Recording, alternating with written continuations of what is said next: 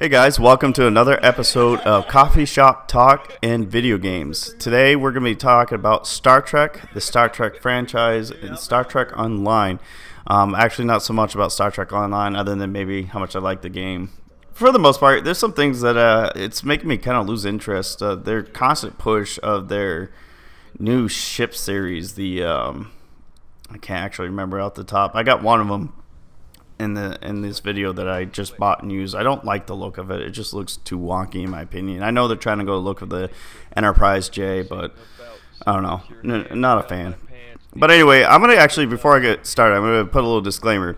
I'm going to mainly be talking about Star Trek Discovery and a little bit of J.J. Abrams' Star Trek movies. I will say this. I am not a fan of Star Trek Discovery, so I promise you a lot of this is going to be anti-Star Trek Discovery. So if you don't want to hear that stuff, this will be your time to move on to something else. But I feel that a lot of people who are fans of the Star Trek franchise, as myself, feel a lot of the same way. I know there's a lot of videos on YouTube about the same subject. So I'm not going to probably get as in-depth. I will share articles and links and stuff so you guys aren't thinking I'm just making this stuff up. But there's a lot of good videos out there about Star Trek Discovery and why a lot of Star Trek fans are upset with it. So anyway, when I get started, I'm going to go ahead and read my first article from Wired.com. And its title was, "What's with all the hate for Star Trek Discovery?" And I'm going to go ahead and read a part of the clip of that article. I'm going to share several parts of this article, but I want to start off the video with this because I believe it is not the only root problem with Star Trek Discovery, but it is one of the root problems of Star Trek Discovery, and I know a lot of people agree with what I think the main problem of Star Trek Discovery is. But let's go ahead and get started with that. One of the issues I have with Star Trek Discovery is it's perfectly explained out in this beginning 2 paragraphs of this article. So I'm going to go ahead and start reading that. Excuse me. Okay. Wired starts off with saying, Star Trek fans have been waiting over a decade for a new Star Trek TV show. So many fans were excited when Star Trek Discovery finally aired back in September. I was one of those included fans. I was super excited when I heard there's going to be a new Star Trek series. However, which I'm going to touch base in this later in this video, I was not happy when I heard it's going to be on CBS All Access and it's going to cost money. See, my dog's getting wound up by something already. It's that cat again. That bothers me. Star Trek has always been on CBS. It's always been free for people to watch. It was basically available on any cable network. And the fact that CBS, and I heard this was a big push by Les Moonves, he was hoping to use Star Trek Discovery to promote CBS All Access to help bring in money, which sadly enough it worked. I, myself included, shelled up money to watch this. I'm going to go ahead and start off and say this show was garbage. And so again, that you don't want to hear a big hate speech about Star Trek Discovery, here's your time to move on, or just mute the audio and watch the gameplay. But anyway, so I was pretty excited, minus the fact, like I said, it made me nervous when it was paid. I was also nervous when I saw the first concept design of Discovery. I mean, as I read, there was apparently a book about a supposed captured Klingon, I think it was a D7 battlecruiser that was retrofitted into a Starfleet design, which I was like, you know what, that's kind of cool. It's kind of like back in the Civil War, they captured, the South captured, I always mess up these names. I can't remember what the name of the northern ship was, and retrofitted it or changed it over to one of the first ironclad ships, the Merrimack. And I thought that was really cool. I was like, that can work, especially when I found out this is supposed to be during the Klingon war between the Federations and obviously the Klingon Empire, which I was also pretty excited about. But anyway, to continue on in the article, but since its launch, the show has seemed to have been met with an unusually high degree of hostility from viewers, who have questioned everything from its uniforms to its ship's designs. Writer Sarah Lynn Mitchener, I'm probably butchering her name, but you guys can see it in the article, thinks those concerns are overblown. No, No, they are not. They are not overblown by any stretch of the imagination. For those who have followed Star Trek, I mean, obviously I was too young when the original series actually aired, but my dad shared a lot of the reruns with me, and I grew up with Star Trek original series all the way to Enterprise, and I liked Enterprise for the most part. It's a shame it ended when it did, because I think it finally found its groove when it ended, and I know there's a lot of people that feel the same way. And I love Star Trek. I like the Abrams. I will admit, I like the Abrams movies. They are not my favorite, with Beyond being my least favorite. I cannot stand Beyond, but that I don't think that's entirely his fault. I think that has to do with the guy that directed it, since he had too much influence from Too Fast and Too Furious, in my opinion. But the concerns of the Star Trek fans for Discovery are not overblown. I mean, for crying out loud, you said it said in the article itself, the ship designs, I mean, the Star Trek Discovery uniforms, the crew, if it was only on the crew, on the Discovery, I could probably understand a little better. I mean, it's not, they don't bother me that much, because, I mean, Enterprise's uniforms were a little different, and it's kind of sort of a cross between Enterprise and the original series. I mean, their uniforms didn't bother me too much. Now, what did bother me is the ship designs. And when I say ship designs, I'm meaning specifically the Klingons. The Klingon ship designs are absolute garbage. I mean, Enterprise even was closer to canon with the ship designs. And they're supposed to be a lot older than Discovery and the original series. For crying out loud, if they can get something that when you saw the ship, you're like, hey, that is a Klingon ship.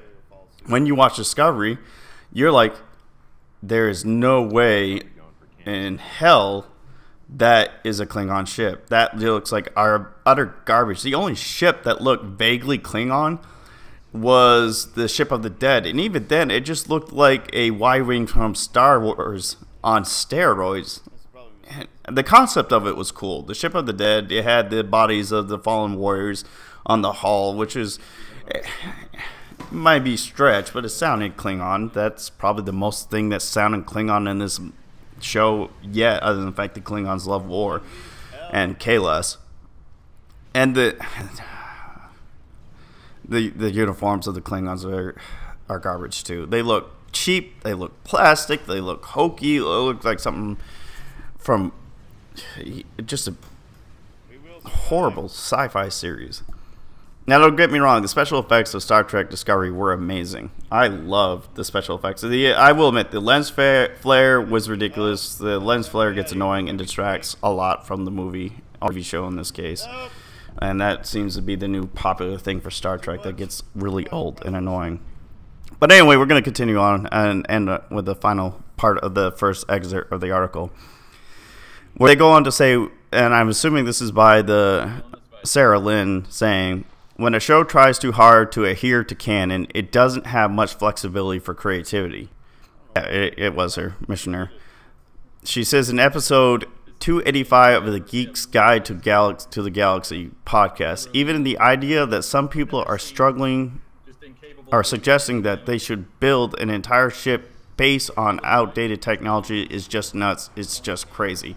Well, Sarah, maybe you guys should have been more original and not did another prequel. I mean, because of Enterprise is a prequel sequel. If you wanted flexible creativity, maybe you should have done something post-Picard, post-Voyager, post-DS9. You would have had a lot more room of creativity, since Voyager opened up a whole new quadrant to the universe. And I mean, for crying out loud, Star Trek Online is a perfect example of that. You run into... except they're getting really overkill with this whole, time travel thing and dealing with the Tholians, and every expansion's got the Tholians now. Good for them. I mean, yeah, the Tholians are cool in concept. They're old. I want something new and different. But anyway, and that's the point I'm trying to make with Discovery. They want something new and different where they had more flexibility with their canon. And with creativity and still adhere to canon, they should have done something after those series. And if I'm wrong, let me know. If you guys disagree, you think it was cool that they did it. And I do admit, I do think it was cool that they went with the Klingon War and the Klingon Federation War. In fact, I would have loved a series like that. And honestly, the fan-made film Axanar, or I mean, the only clip they have that I can see right now is Prelude to Axanar, which unfortunately shut down CBS and Paramount for copyright infringement issues, which I think is garbage. But you know, forgive me for wanting good, actually something that looked promising and better than the garbage that CBS threw out there. That kept to canon more so than Discovery did, and that was done by a fan without the money that CBS. Speaking of which, from what I've heard, CBS actually didn't pay a dime for the first season. It was all Netflix, in which is why Netflix is pulling out of Discovery and it's not shown out there for international audiences anymore, because they know they got burned. So that shows you that how much CBS truly cares. They did all. I mean, all they did was the work, and everybody else shelled out the money. And I hope that really bites them in the butt for that in the future, and they get shut down, so we don't have to put up with this filth anymore. But or at least they learn their lessons and do a dramatic overhaul and say like, oh, you guys were upset about season 1. Don't worry about it. That didn't really happen. Here's what we meant to do in the first place. But and they're complaining about the outdated technology. Again, if you didn't want to deal with the outdated technology, maybe you should have not done a prequel sequel. I'm going to keep calling prequel sequel because it, like I said, it was after Enterprise but before the original series. I mean, Enterprise did it, and their technology, I mean, there's some parts that's like, that looked a little stretched. But you got to think, we're in a new age with better technology, and Gene Roddenberry was working with the technology at the time and what he believed would be advanced. And now we've made leaps and bounds since then, so it's kind of hard to make that plausible if we went to do exactly like the original series did in Discovery or Enterprise for that matter. But Enterprise still pulled it off. It still looked believable. I mean, we've even made more leaps and bounds since Enterprise, but they could have, if they really wanted to put the thought and effort, it just shows how lazy they were. They could have pulled off the technological advances in Discovery while still adhering to canon, but they were too lazy to put that much thought into it. They were more worried about what they can kick out as quickly as possible that can get them the most money in their crappy online service of CBS Online or All Access. I mean, good grief. Which is actually going to lead into my next point. And later on in the article, it says another point of contention is that the show is available exclusively through CBS All Access, a new monthly streaming service. Many fans have revolted at the prospect of having to sign up for yet another service just to watch Star Trek. But Sarah, I'm going to say Sarah because I can't pronounce her last name. It's probably pretty easy, but I'm not going to keep butchering, sorry, that was not intentional, butchering her name just because I disagree with her. Anyway, she goes on to say she welcomes the opportunity to support the show and watch it ad-free. People should be bending over backwards to pay money for good science fiction. She says because it deserves it and it's worth it. Okay, first problem. It said, let's see, blah, blah, blah, blah, ad-free. That's my first problem with the statement. She says ad-free. Actually, while I was waiting for my video to render so I can continue recording the narration, I checked and the starting subscription for CBS All Access has limited commercial interruptions. So there are still commercial interruptions, and it's been a while since I watched a show on CBS All Access, and let me tell you, it was not limited. I remember going, like, seriously, another interruption? I just barely started watching the show. And it would take forever for the commercials to end. It didn't help that the show felt like the episode was taking forever to end. But to say that it's ad-free is garbage. You have to actually have to pay more to be ad-free. So, and then she says we need to be bending over backwards. Last time I checked. And by the way, that's a very anti-consumer statement right there. They don't give a crap about what we want and what we look for. They just want the most money they can get out of a project, and they're going to do everything they can to get there. And then the final thing that she says, and I'm going to lump this whole phrase in it: good science fiction deserves it, and it's worth it. That is not good science fiction. If you want to throw a Star Trek label on that show, it's not good science fiction. If you want to make it a generic science fiction show and not have it anything to do with Star Trek, all right. So I can see how sci-fi fans can support it to a point, but it was definitely not worth it. I am very sad that I've given them as much money as I have up to this point. It's almost a year later, and I just now canceled my subscription, and that's my fault. That's a shame on me, in my opinion. CBS does not deserve my money for the garbage they produce. Now, the article goes on to continue to say that, as talk about the openly gay characters, Hugh Culber and Paul Stamets, and Star Trek Discovery. Now, regardless of how you feel about homosexuals, and if you think, whether you think that it's right or whatever, your religious or political stances on homosexuality are, is beside the point. Whether you like it or not, Gene Roddenberry, as all the Star Treks had social, in a way, social justice agendas to it. I mean, even as far as back as the original series, it was the first network television show to feature a female black woman as one of the main characters in the show, and she had a very strong predominant role in it. And he also was one of the first to have a interracial kissing scene on Star Trek. And from what I understand, obviously I wasn't live then, it was a big deal.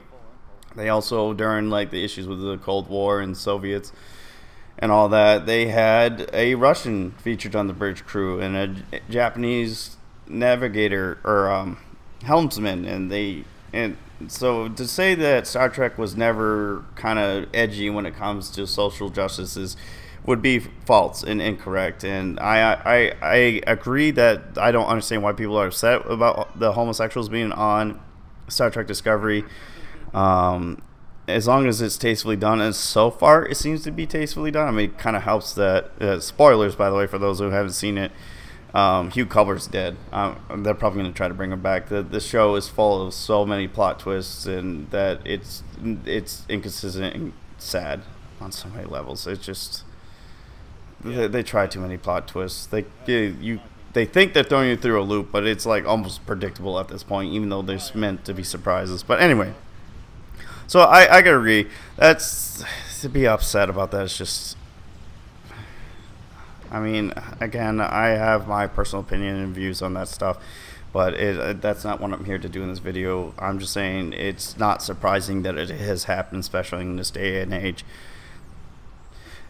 Now the article goes on to say that somebody brought up a good point in the article, that if you compare it to the first season of other Star Trek shows, that Discovery is amazing compared to the others, because some were kind of lacking, with the exception of Star Trek Deep Space Nine. I'm sorry. The only thing amazing about Discovery is the visual effects and the potential the story had, but that potential got destroyed very early on, and there was no recovering from it. And that's just... yeah, that's an arrogant statement. It does not compare to the other Star Treks by any means. Whether if you want to do pilot episodes or full seasons, there's no way Discovery is anywhere on the same levels as the other Star Treks. Enterprise beats Discovery by leaps and bounds, in my opinion. But I'm sure I'm gonna have people that counter that argument, which you're more than welcome to. I want to hear what you guys think and what you agree and disagree on. So, yeah, it's just sad. Now, one of the final points I will be touching on in this video, this will be at least a 2 to 3 part series, especially if there's a lot of people that like it, is the Klingons. I kind of briefly mentioned it in the beginning of this video, and how their ships look like garbage, and there's nothing that says Klingon about their ships. Well, honestly, there's nothing that says Klingon about the characters either.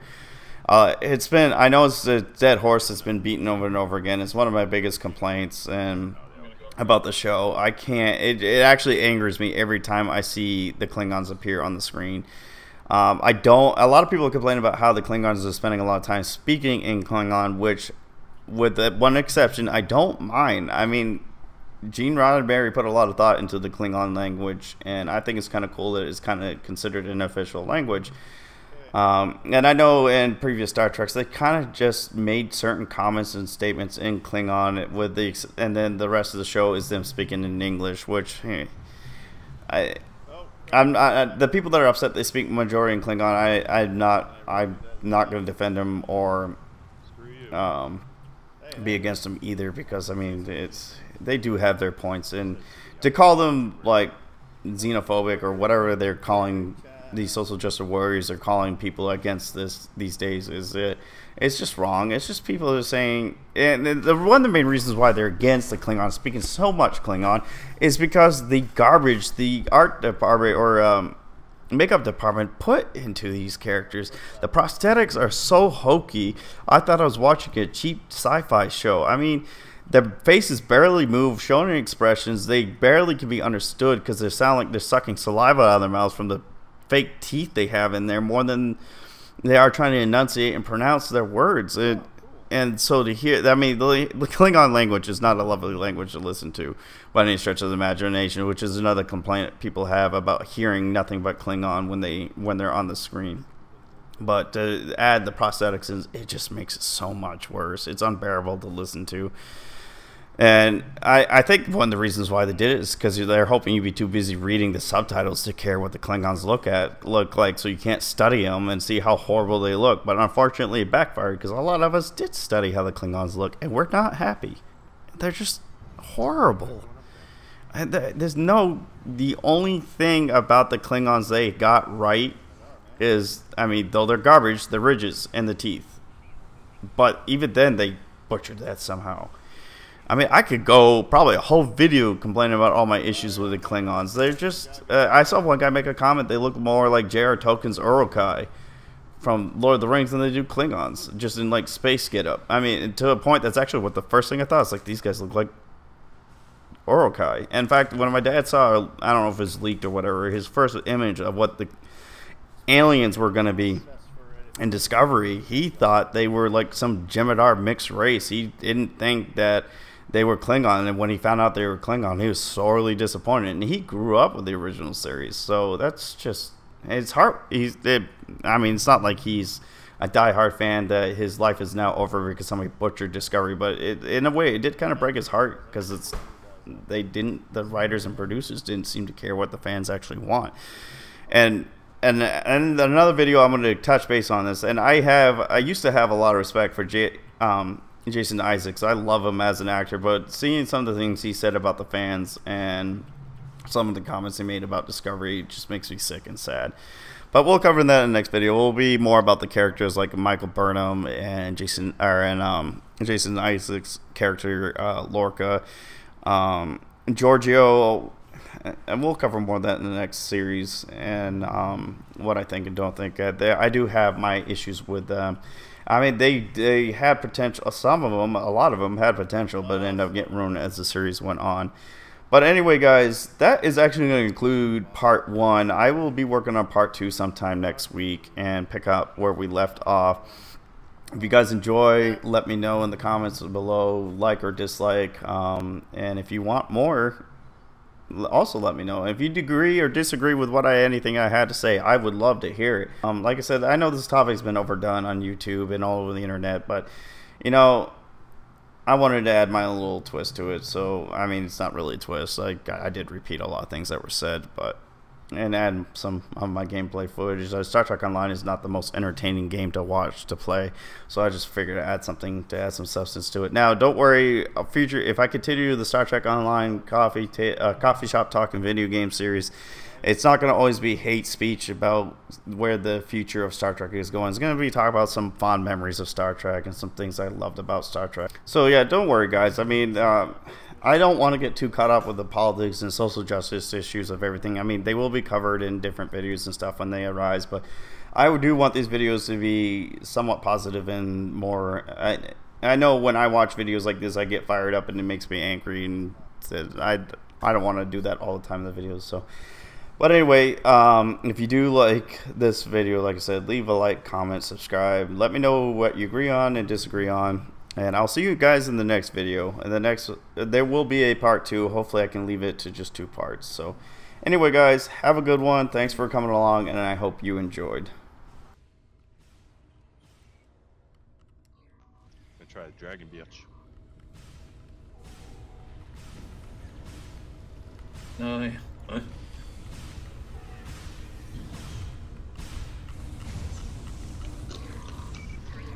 Erosion. Bean. Oh crap. Gotta go. Nope, too late. Ah! Stupid stalkers. Are all my guys down? Come on, Jimadar. Make me proud. He did it.